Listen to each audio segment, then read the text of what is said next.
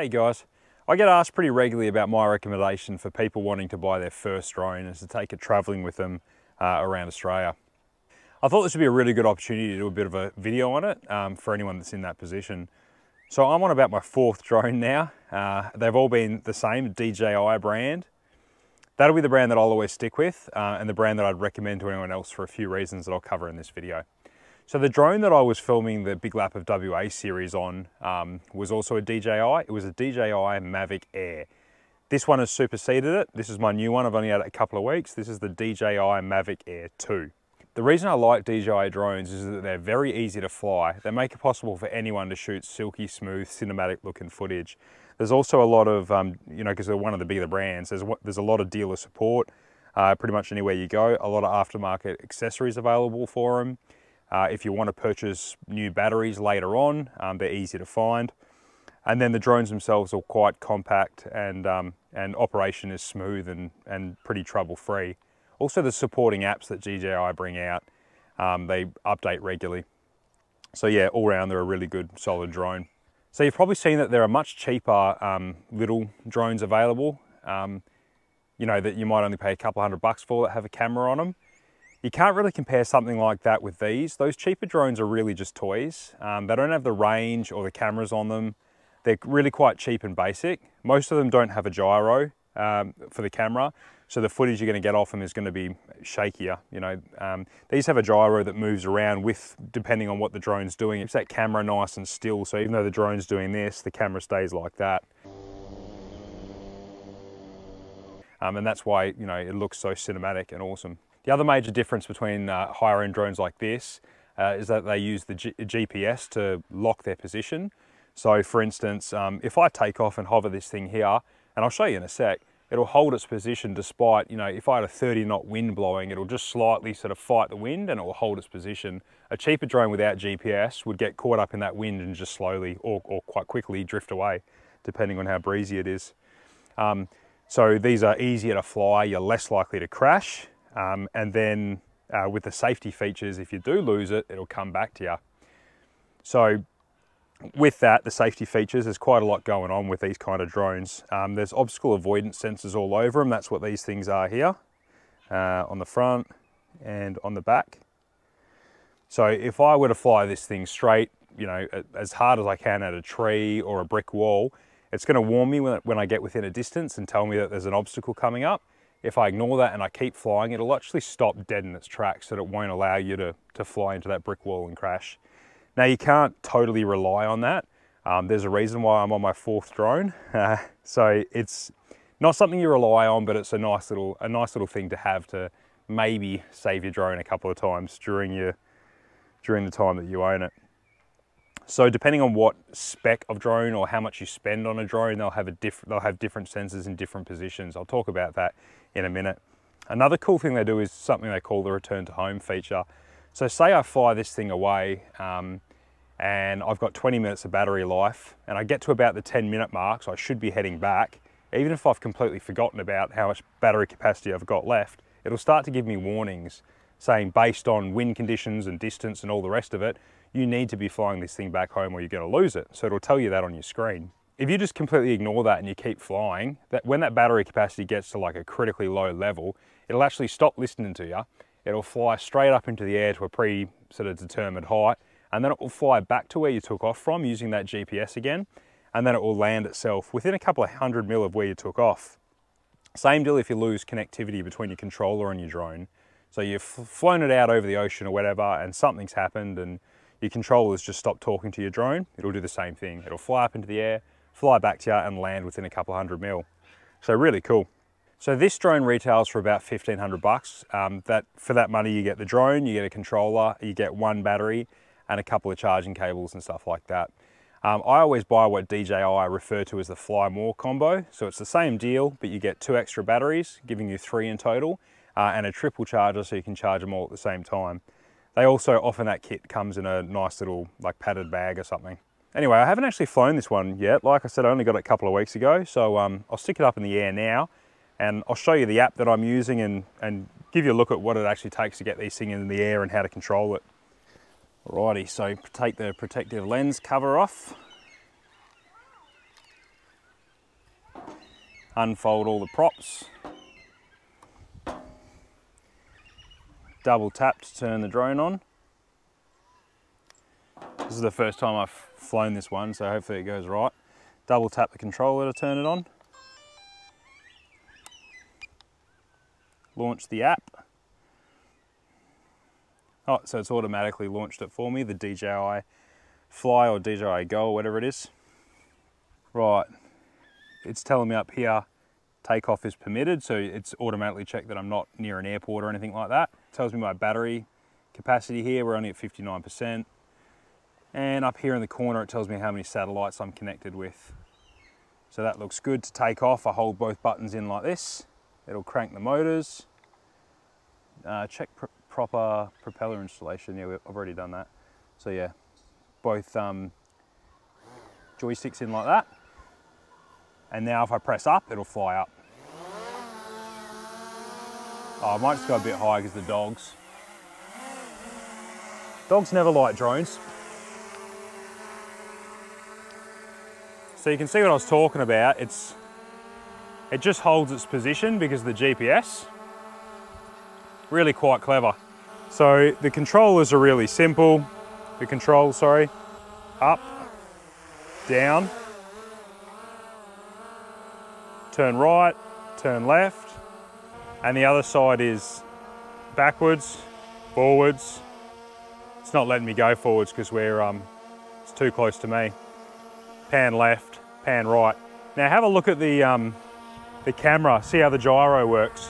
When we're panning, notice the camera is always operating on that gyro axis. So the footage is always going to look smooth because of that. I just stepped in a turd. I didn't think this would be a risk of drone flying. Ugh. Gross. Yuck. I just hit the record button and it will start recording everything. And now I can fly it.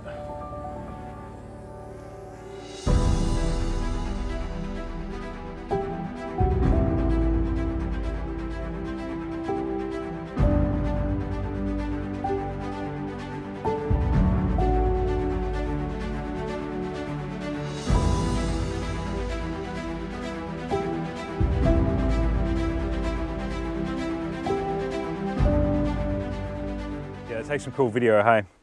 Take great photos as well. I don't really utilise it enough for that, I should. Anyway, like I said, I'd recommend anyone who's looking at getting a drone to seriously consider DJI.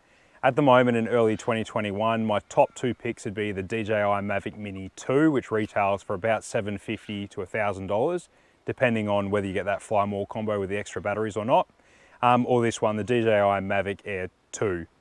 Which is retailing for $1,500 to $1,800, again, depending on how many batteries you get.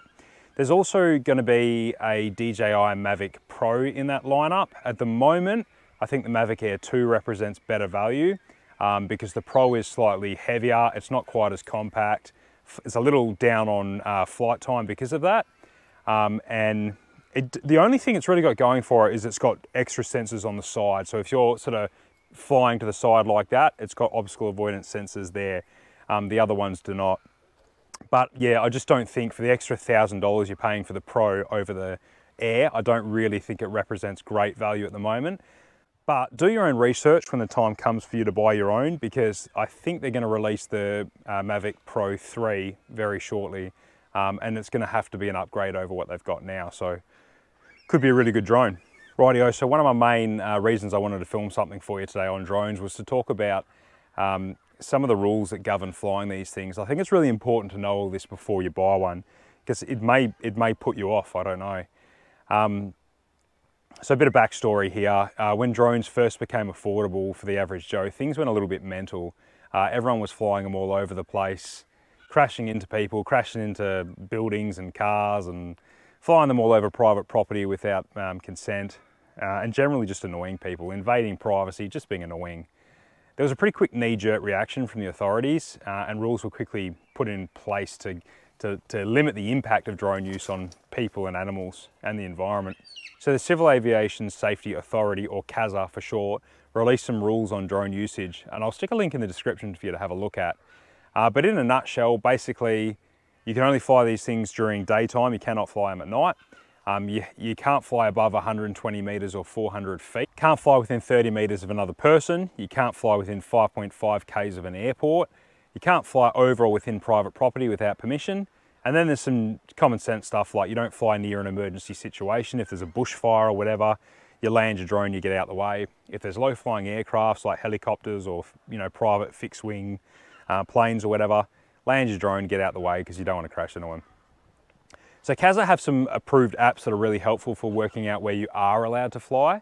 Like Open Sky is one. I'll show you what that looks like on my phone now. This uses your phone's GPS to show your position on a map, and it highlights any areas around you that will impact drone usage, like controlled airspace, airports, fires, etc.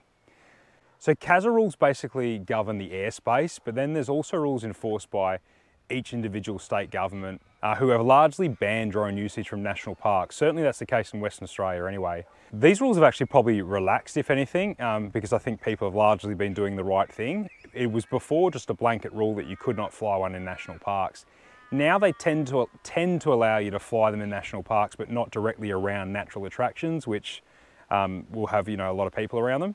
But it's important that you have a look for yourself to make sure that you're allowed to fly it where you are. So contact the rangers or have a look online, or otherwise just keep your eyes out for signs. There's often pictures of a drone with a red cross through it, which obviously means you're not to fly your drone there. Many local councils also have their own rules, which is really annoying because there are a million bloody different local councils and they've all got their own take on drone usage. Most of them don't like them. But yeah, speak to your local council, have a look online, speak to local rangers or whatever, because they've all got their own rules. And then just to confuse it a little more, for us in Western Australia, there's also rules dictated by the Department of Biodiversity regulations, which stipulate that we're not allowed to fly drones within 60 meters of whales, dugongs, seals, or dolphins. Now that's for Western Australia, I've got to stress that. And that's a state law. There's federal law by the Australian National Guidelines for whales and dolphins, which say that you're not allowed to fly within 300 meters of them, which is absolutely ridiculous, but it's because they classify a drone as an aircraft. So by that national guideline, you could take your boat closer to a whale or a dolphin than you could fly your drone. So really important that you check for the individual state you're in, because you may have to abide by those federal rules, which say 300 meters. But for us in WA, it's 60 meters. Yeah, look, I don't agree with all those rules, but yeah, like I said, it's really important that we abide by them, because in Australia, we've probably got it a little bit easier than other countries. Other countries came down really hard on drones. In some countries, you actually have to have an aircraft pilot's license to operate a drone, and they treat them like aircrafts. You have to be in contact with air traffic control, have a takeoff and a landing plan, and you got to cordon off an area and have bloody maps out and map your route and all the rest of it. Like, it goes a bit mental, and it's really expensive to get those licenses, so it sort of makes drone usage for the average Joe impossible. So yeah, we've got to do the right thing so they don't come down that hard on us.